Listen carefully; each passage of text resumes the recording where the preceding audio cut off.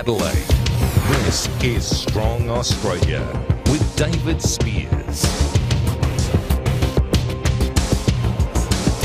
Good evening, welcome to the program. We're coming to you live this evening from the West Torrens Football Club in Adelaide, and we are just a couple of days away from the South Australian election, but tonight we're not going to hear from the politicians. Tonight we're going to hear from some business leaders.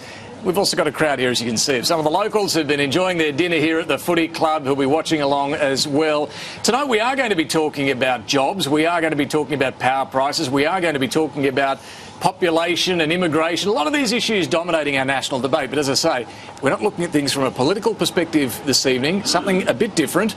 We are going to be hearing from business figures. This is the first, in fact, of a series we're doing, Strong Australia, with the Business Council of Australia. And before we get to anything else, let's introduce who we have with us here tonight, starting with Mike Hirst, the Managing Director and CEO of Bendigo and Adelaide Bank, Gabby Costigan, the CEO of BAE Systems in Australia, Alister, Haigh, the Managing Director of Haigh's Chocolates, a very well-known family business that's based here in South Australia, and Jennifer Westacott, of course, the Chief Executive Officer of the Business Council of Australia. A very good evening to all of you. Thank you for being here. And what we might start by doing is a quick whip around of a brief explanation of your business.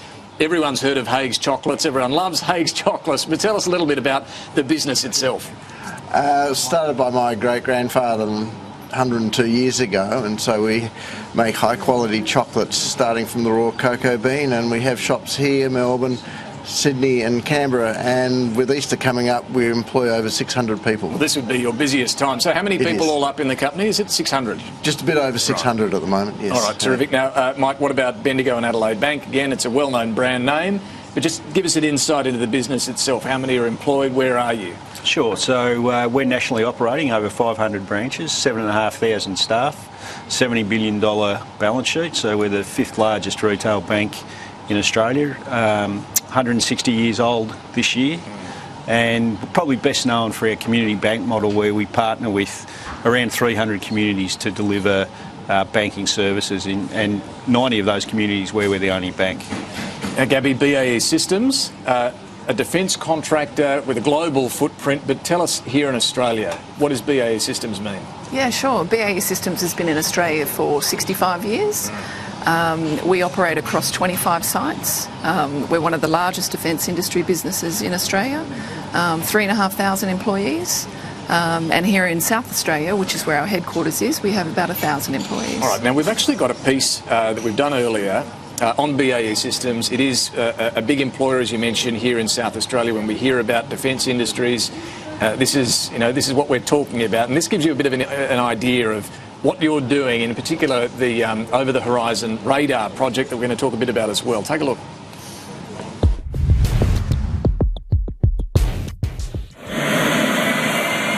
We have a broad range of technologies we provide and partner with Defence to develop, stemming from hypersonics technologies through to high-frequency radar systems and also electronic warfare. When you hear politicians talk about jobs of the future and high-tech manufacturing, this is where the rubber hits the road. BAE Systems is a major player in the defence industry in Australia.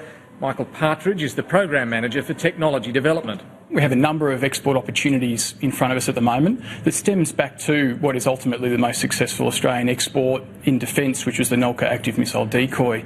And I think from that, we have an outstanding platform of export going into the future. Defence is a growth industry for Australia. There's a real commitment from government to see it progress year on year.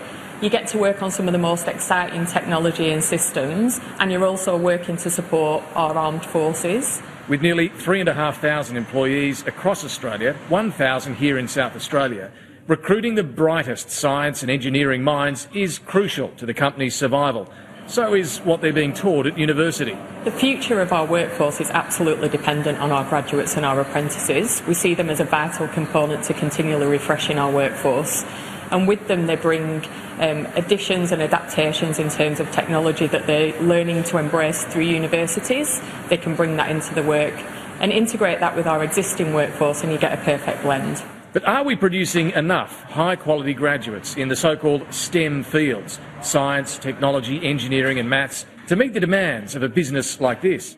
STEM is absolutely critical to our workforce. It currently makes up about 60%, and that will continue well into the future. The continued need to engage schools, engage universities to produce the level and volume and capability and quality of STEM students is absolutely critical. There's definitely room for improvement in the STEM fields. And that improvement has to start at an early age. To encourage, I guess, more people to come through the STEM program as graduates, I think it really does need to start at younger ages, through the primary school, even as early as that, going through to high school. Just need to show that, you know, it's a really versatile area and you can apply it to many different industries. It doesn't have to just be defence. I guess there's lots of transferable skills as well, which is really important. The Digitally Operational Radar Network, or as we call it, JORN, is an over-the-horizon radar system, and it provides wide area surveillance that covers the whole of the western and northern coastlines of Australia. Australia is a world leader with over-the-horizon radar technology, and the government has just committed more than $1 billion to ensure we remain so.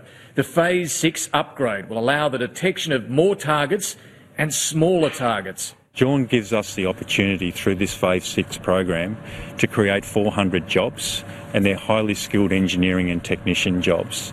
Through that we recruit 60 graduates, and those graduates will really get the chance to work hands-on on leading-edge state-of-the-art electronics technology and developing new software. For BAE Systems, the link between universities, industry and government is critical to ensure Australia is at the cutting edge with the defence technology it chooses to invest in. No point spending billions of dollars on something that's going to be second best. For BAE Systems to deliver that technology to the Australian Defence Force, it's pivotal that we actually invest in our manufacturing technologies to allow us to remain at the forefront in that area. We need to get a really good understanding across industry and government on what are the areas that we believe we can compete on a global scale, and then work with our education institutes to ensure we're putting in place the targeted investments to develop a depth of capability that will truly drive that innovation. So that's BAE Systems, gives us a bit of an insight into what you guys do. And the project that really jumps out is this JORN, Digitally Over-the-Horizon Radar. Some people probably heard of this, a lot of people probably haven't. Why should we know about this? Why is this something that Australia is good at? JORN is a great story of Australian collaboration. So this technology is world-leading technology, and JORN has been around for over 30 years. And See, I didn't appreciate that, but it's been around 30 years, but we keep getting different upgrades and phases of it. And there was one just announced last week. The government's putting in, $1 billion, just over $1 billion into this next phase. But I don't know how much you can talk about it, but it allows defence to be able to see a long way and see very small targets a long way up. Yeah, so it provides a vital role for the Australian Defence Force's security of our nation, in that it enables the Defence Force to enhance their ability to protect our air and maritime space, border protection as well. But when I said it was a great story of collaboration, so this is decades worth of technology development with defence industry, the Defence Science and Technology Group and the Australian Defence Force. And BAE Systems, very proudly, we were awarded last week the Phase 6 upgrade, which for South Australia means, as you heard on the video, several hundred jobs, and also across our broader supply chain, probably another 120 jobs. And is this a technology we can export? I mean, are we allowed to sell this to others or not? Well, you might have to ask the government that. That's very not in your realm. This gets into the broader question, not the export part, but about the billions that are being spent on defence. Now, we hear this from the government, don't we? They're spending, nearly $200 billion over the next 10 years on defence projects. There's the submarines going on. There's all the smaller projects like this one and another that was announced this week as well that didn't go to you guys, but this is the new armoured vehicle that's going to be built out of Queensland. A lot of people think, this is propping up an industry that's basically pork barrelling South Australia and so on. I'm sure you have a very different view on this, though. Why is this government investment in defence industry a good thing?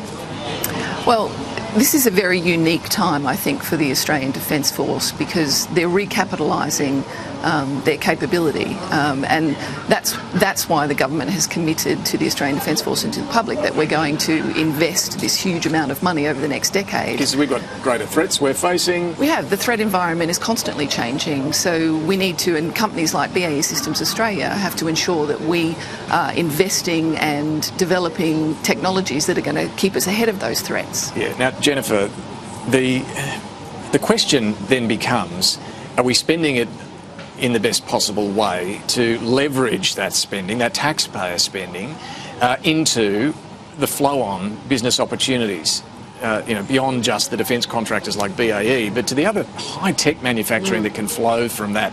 Are we getting it right? Well, it looks like we've started it right. I think the challenge is, do you start to create across Australia some centres of excellence? I mean, here in South Australia, we should be making this a centre of excellence, not just in Australia, but across the world. Then we've got to make sure that the investment's right for BAE, the investment's right for other international companies, the investment environment's right for smaller businesses that flow off there, and most importantly, that we've got the right skills and the right capabilities, and that we're creating, if you like, a system in South Australia that is world leading in defence capability. If we try and spread this out all over the country, that's always the temptation. Well, see, I was going to ask you about this because you've spoken about this for years, really, that we need centres of excellence. Now, whether it's in the finance sector in Sydney, whether it's defence here in South Australia, but we do still seem to spread the work around. Now, is that for political reasons? What should we be doing? Well, I think we should kind of think about some centres of excellence. We're not a big country. I mean, we're 24 million people across a massive landmass. We actually don't have the population to have centres of excellence everywhere. We're not like the United States. But even the United States, if you think of Silicon Valley, Centre of Excellence, which actually came out of NASA and came out of the defence industry and built that capability around Stanford and various other bits that were already there. So we should play to what we're good at. We should play to our strengths, grow new businesses, but if we try and spread that out for political reasons, or, economists, great friends of mine are in the Business Council, who will often say, let the market decide. But sometimes you do need to actually plan for that. So you can plan for the infrastructure, plan for the skills, plan for the kind of regulatory system you need around that. I think most people watching this tonight, if you said, we want to create across Australia 15 centres of excellence that are world leading, most people would nod their head at the TV and say, yep, that makes a lot of sense to me. And this gets to an issue that's been a pretty interesting one in this election campaign in South Australia, and that's about how to attract more professional, qualified, skilled people to come to South Australia and stay in South Australia, to stop what's called the brain drain. Now, there are various figures around this, but I think the net migration out of South Australia is around 7,000 a year at the moment, and roughly half of them are young. Now, Alister, let me ask you about this. Is this a problem that you see in South Australia at the moment, trying to keep particularly young people here?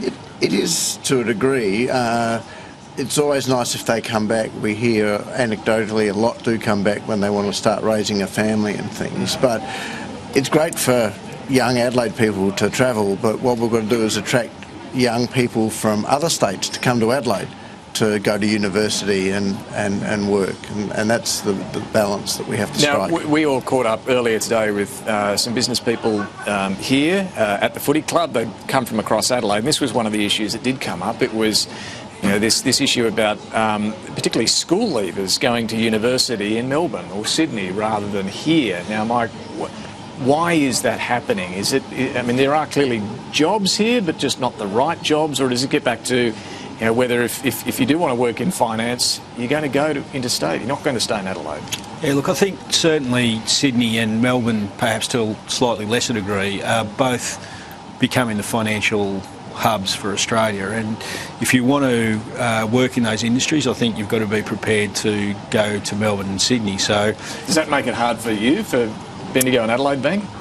Well, our head office is in Bendigo, so it is an issue for us, and we've built a business in Docklands as well, where we have about 500 or 600 people, because some people don't want to live in regional centres. But the point that was made about people wanting to come back to Adelaide, we've got 1,200 people in a building here, and we get really good people who, when they get to the point where they want to have a family, they've grown up in Adelaide, they think it's a terrific place to grow up. They want to come back, and it works really well for us. I mean, there's many reasons, right, why people are going to leave or come back or stay here. And obviously, the big one is job opportunity in the field that they want to work in.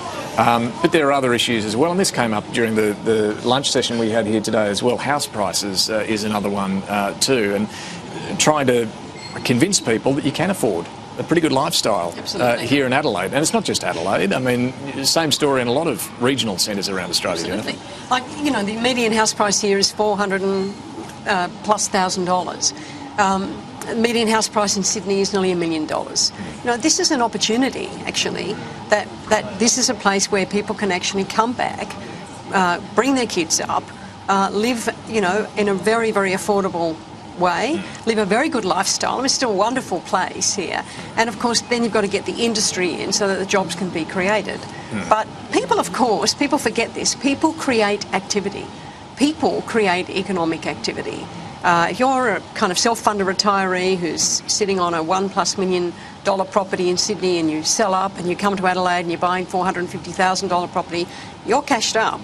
You're going to be spending, you're going to be investing. So we shouldn't always forget that people are actually big economic drivers in and of themselves. Well, this gets to an issue. Yeah, sorry. So I was just going to say that there's a real chicken and egg around this population debate, because, you know, you can't have the sort of growth that we want to have unless you're growing the population, you're growing the markets that you're in as well. So, you know, in which order does that come? Do you get the people first and then the economic activity builds around that, or do you build the economic activity and the people come? And I think it's probably a mix of both. Well, I think my industry and South Australia is a really good example where the federal government, through the Defence White Paper, the Defence Export Strategy, the National Shipbuilding Plan, you know, they have laid out their strategic objectives and intent for, you know, what is going to happen here in South Australia for the next 50 years. For me, this is an incredibly exciting time for South Australia. It's an incredibly exciting time for young people who have the opportunity now to see that they can have really exciting careers in the defence industry working on cutting-edge technology right here in South Australia. Well, I want to come back to the population debate, the immigration debate, because it's a red-hot one in the eastern part of the country right now, and I'm keen to hear your perspectives on it. But just on this, you know, trying to attract the right skills for your business. We heard from some of your people in that piece earlier. You need the STEM graduates, science, technology, engineering, maths. Is it difficult for you in South Australia to attract them here? Well, you heard on the video that 60% of my workforce have STEM skills.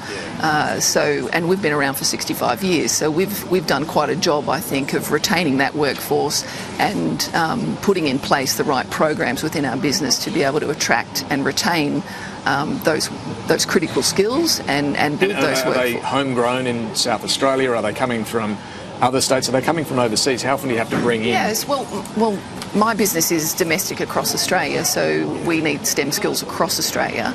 But when we have opportunities like, you know, something that BAE Systems is bidding on at the moment, the Future Frigate program, you know, that's going to create, if we're successful, more than 5,000 jobs, you know, across that enterprise, and many of them will be here in South Australia. That will be a highly skilled workforce of both engineers and apprentices, you know, welders, electricians, a whole range of things. So what we've had to do to ensure that we're ready when we are successful in that program, you know, is we start the mobilisation planning well before, you know, to ensure that if we are down selected, that we're ready to go. Yeah. So in order for us to be ready, we have to work with the schools, the TAFEs, the universities, and we sponsor a lot of different students. We sponsor PhD students. And how do you find that? Because, you know, I often am talking about this, about the interaction between industry and universities and how we don't get it right. And, you know, for years we've been talking about this, but how are you getting it right? Well, I think we're getting better at it, and not just BAE Systems Australia, but I think defence industry. You know, as I said before, we've got some amazing technologies here in Australia that are developed by Australians, and I think what the defence industry need to do is they need to get out of the shadows. They really need to talk about what amazing things we do and create in Australia. They don't exactly like to, you know, show off all the kit to everyone, do they, I suppose? But you're saying they need to, talk up what defence is doing in this sort of jobs of the future space that we often talk about, the high-end manufacturing? You know, here in South Australia, BAE Systems has an advanced manufacturing facility where we build effectively the aft fuselage or the back end of the Joint Strike Fighter. You know, I mean, this is cutting-edge technology, and we build the aft fuselage for every Joint Strike Fighter, and it is then exported from South Australia to the United States. Some of them are also manufactured in the UK and some of our facilities in the UK. See, people don't know this. No, they don't. People don't know this. You know, this is great stuff, and it's done by Australians. And you know, we're here in South Australia where the story, I think, for the last few years has, Jennifer, been very much about the Holden plant shutting down. I mean, I was out there yesterday at Elizabeth, and it is quite stark to look at this vacant, huge vacant lot now. Manufacturing's dead. But it's not, it's changing. It's changing, and the question we should ask is, you know, what part of that global supply chain that Gabby's talking about can we be the best at? And then we've got a plan for it. So to your point, a 50-year plan allows universities, industry to come together to start identifying the skills, allows you to start getting the land set aside, the infrastructure right. If you're trying to do this by catch-up, you're competing with Lockheed Martin and Boeing, big international companies. If we're not ahead of that and saying we're going to make this a great success in Australia and we're going to plan for it, then we won't capitalise on that, and we won't be able to transfer the skills in the car industry. Some very, very skilled engineers, design people in that car industry who could easily. Where have they gone? Where have the car workers from Holden gone? Are they being? I mean, have you picked up many of them? You mentioned earlier about a program we didn't win yesterday. That didn't help. Right, okay. Because that was for an armoured vehicle. I get your message now that they would have been helpful. But, I mean, whether it's the over-the-horizon radar or indeed the future frigates, if you win that, I mean, are there people who worked at Holden's who... Yes, absolutely. You know, many of these skills are actually transferable. STEM skills, you know, whether you're a mathematician, an engineer, a scientist, you know, our business is very broad and we have a lot of domains that we operate across. So there are a lot of opportunities for us to look at adjacent markets to bring those skills in. And we try to do that. Yeah, Alister, I'm keen to hear on a different scale.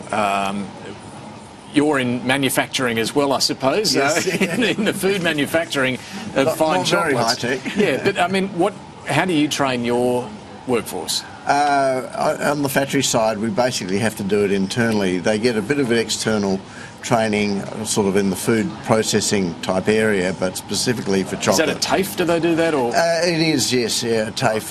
How do you find TAFE? Is TAFE producing the right people for a business like yours? They are for us, yes, yeah.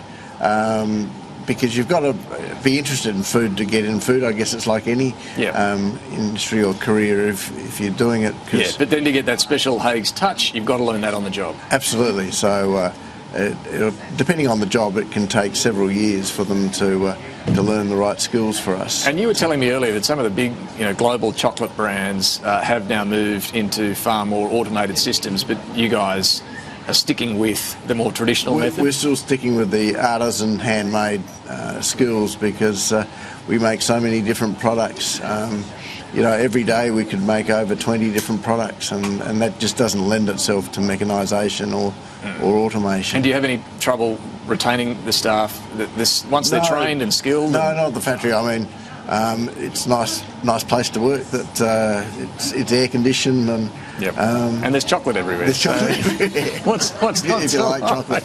Just before we leave this point though, Mike, what about for your business? I mean, finding the right skilled, qualified staff to get into the branches where you need them in a lot of regional areas in particular, not just here in South Australia, but Victoria predominantly as well. Is that a difficulty? I think the skills that in banking are probably at some sort of an inflection point, really, because if you have a look at the number of transactions going through branches today versus the number of transactions done on mobile phone, by far, I think over 92% of the transactions we do are done outside a branch. Is that right? Yes. 92%. So a lot of what goes on in branches these days is advice, customer service type stuff rather than just transactional stuff.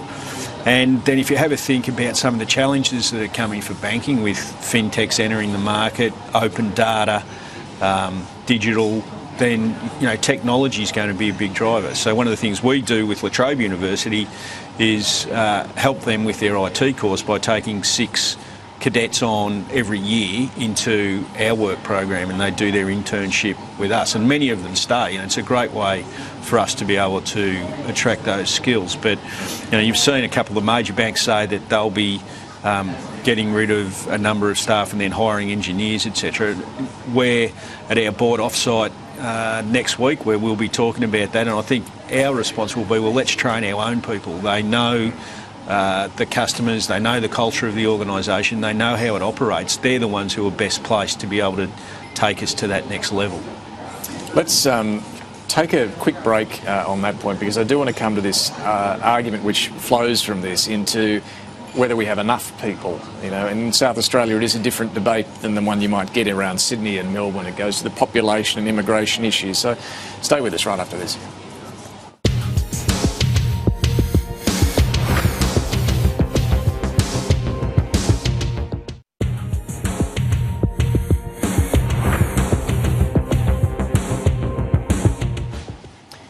Welcome back. I want to turn to the population immigration debate. If we were in Sydney or Melbourne right now, the conversation is all about whether the cities are too full, right? The congestion, the difficulty in getting around, the fact that we're seeing greater urban density in areas that people don't really want it, that it's hard to come by a job because the immigrants are taking them, pushing up house prices, so on and so on. Here in South Australia, though, Alister, to you first on this. Are there enough people, or do we need more? No, we need more. Definitely, all the experts say that we're underdone, but not only for the city of Adelaide, but in our regional areas as well. That farmers just can't get enough workers when it's harvest time, and then ports are crying out for people when it's time to ship grain and more increasingly with iron ore and minerals and things. So no, we need more people. Yeah, and Mike, in this context of South Australia and other regional parts as well, is part of the reason that young folk often do want to leave and go to Sydney or Melbourne because their own population isn't high enough, there isn't enough activity? Yeah, look, I'm sure that's got a bit to do with it. Everybody wants to experience the bright lights and, enjoy that side of it. But Jennifer was talking before about we should have centres of excellence. Well, one of the things that we do have centres of excellence right across Australia is lifestyle. And, it's a terrific lifestyle no matter where you want to live in Australia. And I think the growth of Sydney and Melbourne, has been pretty significant over the last period.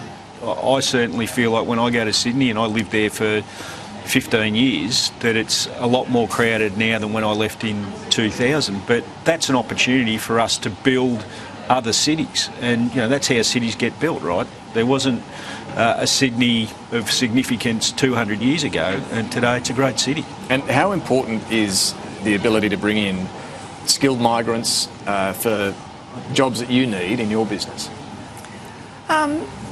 Well, I mean, it's certainly important. It can be a little challenging in the defence industry because of the security classifications around some of the work that we do. But, my business is a global business as well. So one of the great things about what BAE Systems Australia can do is we can tap into our global business, where we can give opportunities to my employees here to go and experience, living abroad, as can we do the same. And we can also share the technologies that are being developed within our company around the globe. So, and is that easy, that labour mobility, the ability for your workers to go to the UK, come back, to go somewhere else, come back? Is it easy for them to do that? Well, I mean, it's not without its challenges, that's for sure. But on the whole, it is pretty easy for a business like ours, where there are niche skills and technologies that we may need between our business. We might be working on a joint program, as an example, and there'll be government-to-government agreements and things that will support things like that. So. Sure, for the niche areas, Jennifer, that's no doubt true. But I think it's not so much the niche specialist, it's other immigrants who are coming in and taking unskilled jobs. It really is getting up the nose of a lot of people in Sydney and Melbourne. Now, you are a supporter, though, of immigration, the rates that we've got, and indeed a higher population? Well, certainly there's no case, in my view, to change the current migration intake. The things that we should be thinking about is that the right skill set? Are we getting enough of the really skilled people that are meeting the skill gaps? That's the question we should ask. And then to Mike's point, are we planning for this properly?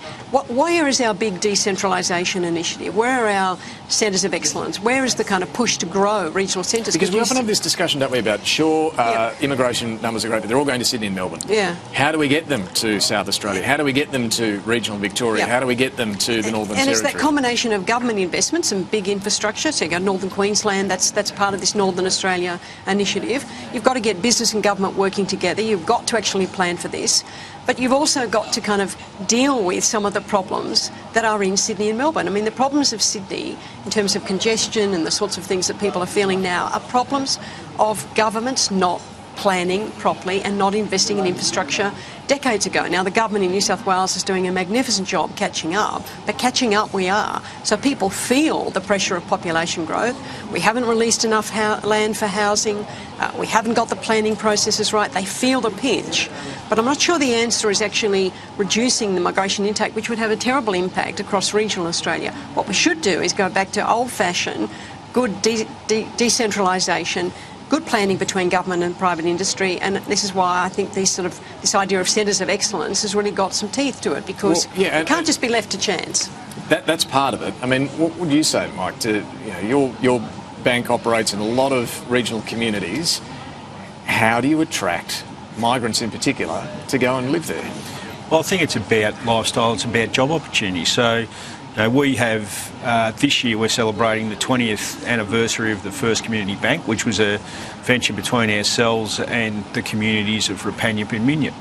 And they've got a really strong farming industry through there, and they're attracting people with skills, vets and other things from South America and other places with the offer of the lifestyle they can lead and a good job. So I think there's plenty of opportunity for us to plan that well. And we talk about maybe there's issues with migration, but if you think about Australia through history, there's been waves of migration coming over time, and it's all ended really well. We've got a really diverse culture. We've got fantastic food because of all the migration and thing that has gone on. So I wonder whether or not there isn't something else at work at this point in time as well, and that is people see that migration coming in. I hear what you say about them taking the unskilled job, but often they're the jobs that Australians don't want to do.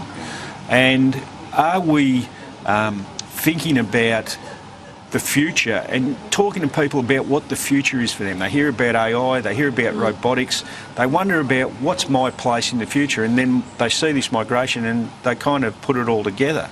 What we really need is a discussion about planning, a discussion about the future of work. How do I fit in? Yeah, and this gets to something, Jennifer, you've touched on earlier as well, and that is the fear that people have around, automation, robots are going to take my job, this is the way of the future, would I go to South Australia? Well, it's, pretty busted now, the car plant's gone and so on. It's changing the nature of the conversation from fear to hope. Absolutely, and I think it is a hope story. You look at the sort of things that BAE is doing, you sort of look at the sort of stable business that Alister runs, you look at the opportunities in South Australia, tourism, still a huge resources base here, mining, still a massive kind of wine industry. This is still a very strong base to actually build off, but you've got to get the skills right, and you've got to get the kind of planning right, and you've got to get the investment. If you can't get an investment into Australia, of course, you're not going to get investment into South Australia. I think the crucial thing with the community is to stop talking about stuff that is meaningless to people. So people talk about AI and robots taking over the world. If you talk to any of the experts, they'll say that is simply not going to happen.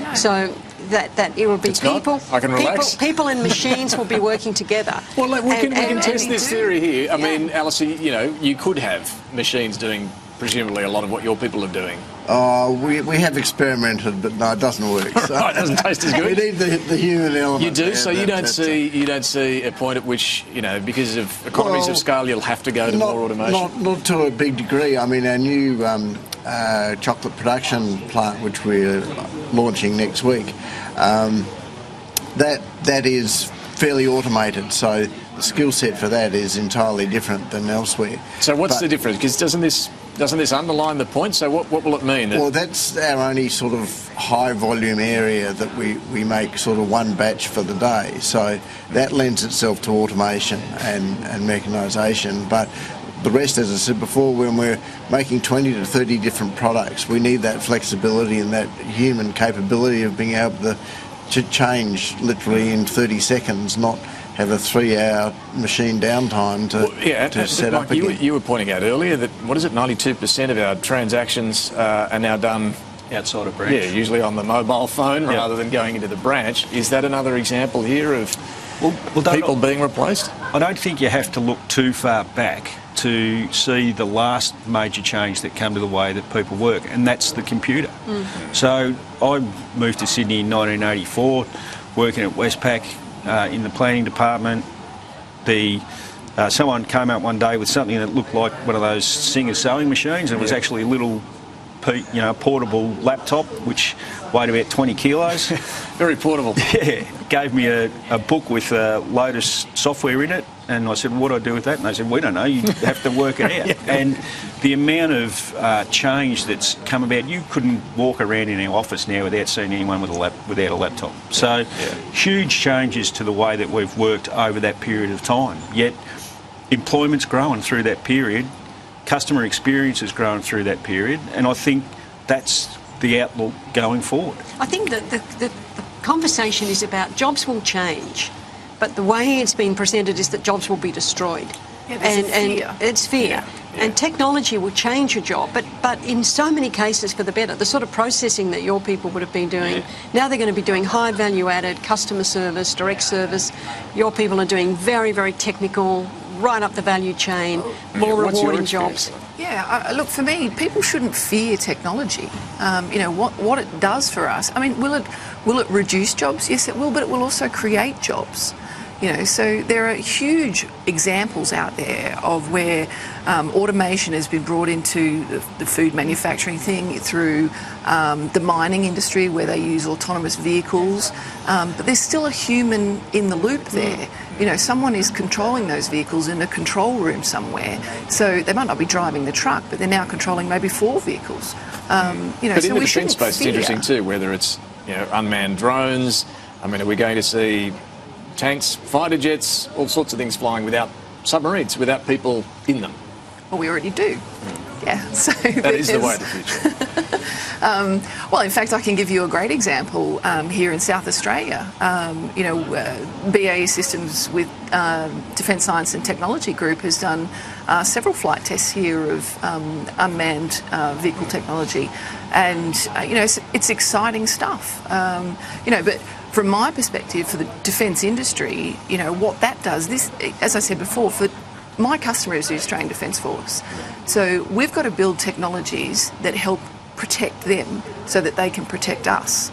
And the technologies that we want to create means that we want to be able to put, the Australian men and women that work for our Defence Force out of harm's way. So if we can create technology that will provide that gap, like an unarmed aerial vehicle, or a surface vehicle, where you can put that gap between harm's way and the soldier, why wouldn't we want to do that? That's a very good argument. And look, I think that gives you a pretty good insight into what we need to do with the community, and that is explain to them the benefits of really embracing new technology and how to do it. If we can become world leading in a lot of these things, then we get to grow our markets and we get to make sure that business is actually getting bigger down here, and that's when migration and population and all those sorts of things help create wealth. And that's what's happened in Australia over a long period of time. And then it opens us up for great export opportunities as well. There you go. We've got to take a quick break after that. I do want to talk about issues that are of concern to business here and around the country. Power prices is one of them, and no doubt company tax is another. Stay with us.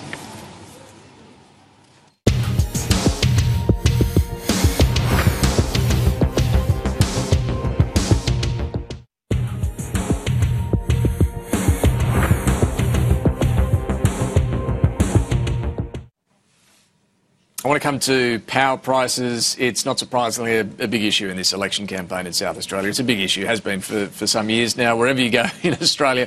But just given who we've got here tonight, Alister, what has been your experience for your business with power prices? Well, our last power contract, we copped a 80% increase in the cost per kilowatt hour. 80% increase. But it's not only that, it's the reliability. So whenever we're wiring a new building or area now, we're actually setting it up to actually have a generator, so we can bring a generator in. So what you bring in your own generator, just to be sure? Yeah. Because what happens if there's a blackout? Well, we're not that critical, but I mean, if it's in a heat wave, chocolates melt if the air conditioners don't run. They tend to do that. So it is important. It is important. The reliability and the price is something.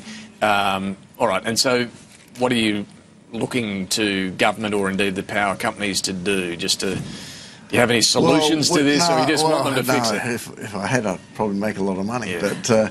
But we've been told for ages that the reason why it's so expensive here in South Australia is because it's a gold-plated system. Well, the gold-plated system didn't work too well. September last year, I think, or October, whenever it was. Is the power price issue a big deal for either of you in your businesses? Certainly for us in South Australia, like Alister, we saw a significant increase in the cost of power. More so than other states? Oh, absolutely, yes. You know, and to me as a business leader, what that means is less cash. You know, if I've got to pay more power bills, then I don't have enough money there to invest in new technology or people, or to, you know, improve wage growth in my own business. So, you know, I certainly support Jennifer and BCA in looking to the federal government for a national energy policy. Well, and you support, Jennifer, the national energy guarantee that the Turnbull government's talking about. But in this state election contest, Jay Weatherill is promising a 75% renewable energy target. There are the batteries that have been brought online now as well, here, world's biggest battery and so on. The Liberals want a new interconnector to New South Wales. Who's got the right approach from a business point of view? Well, you know, I'm not going to comment on given it's 2 days out of an election, I just make these points. This has been one of the great policy failures of Australia at the federal level, at the state level, and Australians have been part of an experiment that's basically said, look, you know, we're going to assume that these things are going to cost less over time instead of actually working out what they cost now. And so we promised people all this renewable energy, it crowded out or it pushed out baseload power, then we didn't have the reliability, you know, and what we haven't said to the Australian people is what these things cost. So a 75% renewable energy target, what is it going to cost? It sounds fantastic, and I'm sure if you said to people, do you like renewable energy? Love it. Do you want to pay 80% more on your bills? No, not really. So, you know, we've got to be really careful here. We have not explained to the Australian people that emissions reduction costs money. I'm not saying it's the wrong thing to do. Of course, it's the right thing to do. But renewables with the support of batteries should, over time, provide the reliability. Well, let's see, and that's the problem. We say over time, but of course, it's what it costs today, and that's what's going to affect people's power bills today, and it will distort the National Energy Guarantee, which has worked off a national carbon target of 26 to 28%, and then retailers will have to buy to meet a reliability standard and an emissions reductions target. If states continue to do two things, one, put moratoriums on gas exploration, and two, set these targets that are way above the national target without any modelling to show what is the cost of that, it's all very well to say in 25 years' time batteries will be affordable, the solar on your roof will be fantastic.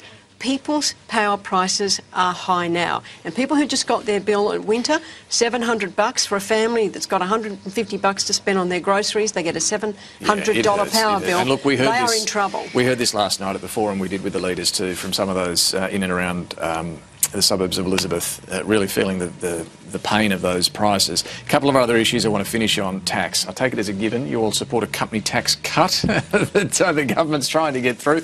And look, I'm not sure the exact size of your business. Are you getting one already from what's passed through the Parliament, or are you waiting for the next lot to come through? It depends. One is above one of our companies is above the threshold, and one's below. And if they're all grouped together, then none of them get the concessions. But a lot of the debate is around, would it be passed on in wage rises, right? If this company tax cut happens, so would it? What would you do if you get a company tax cut? Well, for my business, it's a little different because we'd have to talk to the Australian Defence Force around how we would structure something like that, because any reduction in corporate income tax to us would have a flow-on effect to the government. So there's a bit of a challenge there for us. Okay, so you're a bit of a unique position. We are, but okay. if we look at other parts of our business, then we would still absolutely support a reduction in corporate income tax. Yeah, okay. And what about you, Mike? Oh, look, we run our business on the premise that we need to be balancing the interests of all stakeholders in everything we do. So I think if we had additional money and put aside what the investment opportunities might be at the time, because that will have a big piece in it, I would expect some of that would flow down to increased wages. So there would be? Yeah, it wouldn't exclusively go there, but as one of the stakeholders in the business and with more ability to be able to do that, I'm sure some would flow there. Well, there's only a number of ways you can get a higher wage. You know, your company pays you more because they're more profitable, they're more successful, they've got more customers, they're earning more money. You get a different job because there's a new business created.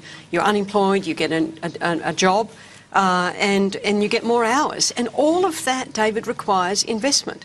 And if you are not competitive and your after-tax returns and your returns on investment are not good enough, then you will put that money somewhere else, you won't spend the money, or you'll go somewhere else. I mean, you know, you've operated in Asia, Gabby. I mean, the tax rate on average is 22%. In the US, it's 21 now. I mean, when I was there a few weeks ago, you and I talked about this when I was in Washington, you know, people were pouring investment in. So, you know, this is the only way we're going to get wages to rise over time. We're nearly out of time, but I do just want to finish on the thing that Labor announced this week to take away the cash refunds for franked dividends. Now, you've got to pay for company tax cuts, you've got to pay for a lot of things, right, from somewhere. This is where Labor says we should be able to pay for some tax relief, some other things as well. Jennifer, just quickly, what do you think about this? Is there any concern in the business community about what it might mean in terms of investing in buying shares in companies? Well, Mike might have a view about how it'll affect capital markets. I just guess I ask this question. If you were trying to plan your retirement in this country, good luck, because everyone keeps changing it. We keep making these ad hoc, tinkering adjustments.